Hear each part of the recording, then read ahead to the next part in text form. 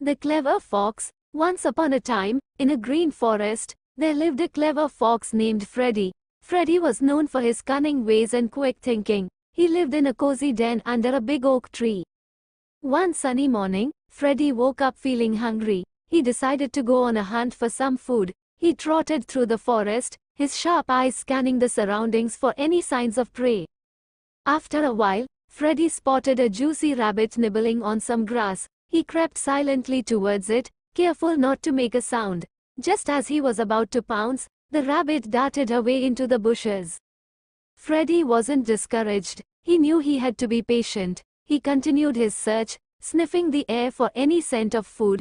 Suddenly, he caught a whiff of something delicious, a basket of ripe strawberries left unattended by a nearby picnic. With a mischievous grin, Freddy tiptoed towards the basket. He quickly grabbed a handful of strawberries and scampered away before anyone noticed. He savored the sweet taste of the berries as he enjoyed his stolen feast.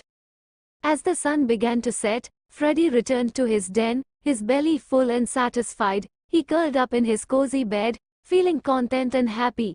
Tomorrow would bring new adventures, but for now, he was grateful for the simple joys of life in the forest.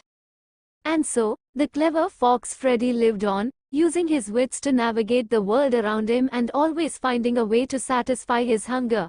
Moral: the moral of the story is that intelligence and resourcefulness can help overcome challenges and fulfill one's needs. Freddy, the clever fox, used his wit and cunning to find food and navigate through life in the forest. This teaches us the importance of using our brains and being resourceful when faced with obstacles.